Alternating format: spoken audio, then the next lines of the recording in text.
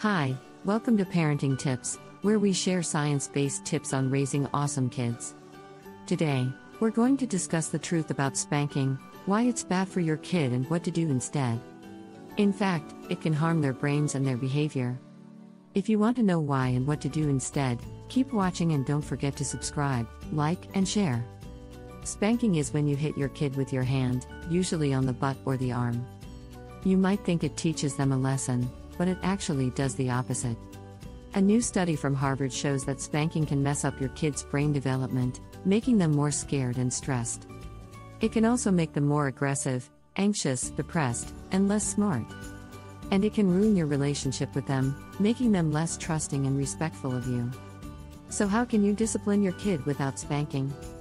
Here are some better ways. 1. Set clear and fair rules and stick to them. 2. Praise your kid when they do something good. 3. Use natural and logical consequences when they do something bad. 4. Give your kid choices and options. 5. Use timeouts or calm down breaks.